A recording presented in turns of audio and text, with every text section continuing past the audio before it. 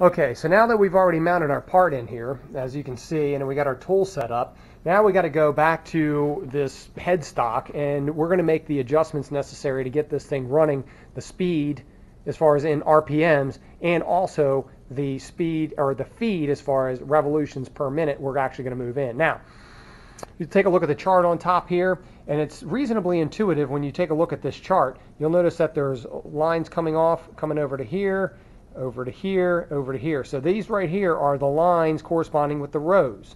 And then I notice I have an indicator on my dial here. So right now the indicator is lined up with this, goes over here to this row. So it could either be on 1200, 800, 17, or 25. Now, down here, this selector also has an indicator on it, and you'll notice the lines corresponding with the columns. All right, so right now I'm on the left column over here, and then the top row, that's 1200 RPMs. Now, if we go back to what we know about our speeds and feeds, 250 surface feet per minute times 4 divided by the diameter, which is 3/4 of an inch. I'm probably a little bit more than 1200, but as a safety, I'm going to go with 1200 RPM, so that's where we're set. If I needed to change it, I'm going to push in slightly, and then I'm going to turn, and sometimes I'm going to have to rotate the spindle in order for the gears to mesh. Okay, so let's go ahead and just drop right down here and start taking a look at this side. A couple things you'll need to know.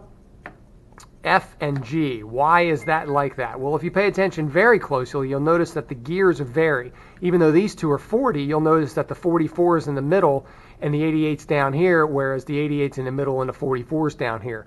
It is for different ratios. We're running F, okay? So everything that we look at over here should correspond with F for our feed.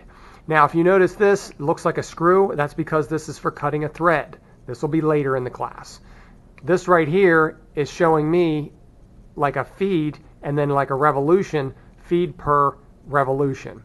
I'm looking for 6,000ths per revolution, so I go down on the F and I find 6,000ths. It's represented as 0.006. I have some information next to it, AR4X. You'll notice here, you'll have ABC, RST, WXY, and then a dial with numbers on it. Now notice, I'm going AR4X, AR4X. Make the indicators line up with the corresponding letters and or numbers. Okay, so once we've done that, now we know that our RPM and our feed is correct. So now we can go over and run some tests. So we're going to take the carriage down here so we're not going to get ourselves in trouble when we turn it on and we start the feed. And we'll grab the handle right here and we're going to push it down, and that's going to put us in forward. Now while we're in forward, we're going to locate the feed handle here.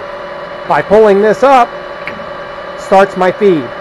Now notice it was doing the cross slide. If you look at this here, you can change this to now do your carriage.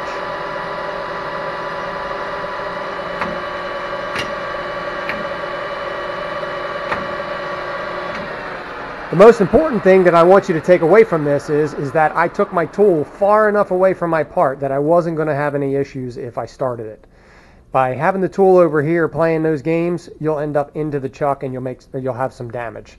So what we want to do is get out of the way and then set everything the way we want to, and then come over here and experiment so that way when we pull the levers for the real time, that we're not going to be in trouble.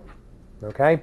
So now that the speed and feed is set, we'll go ahead and switch gears and go to the next process.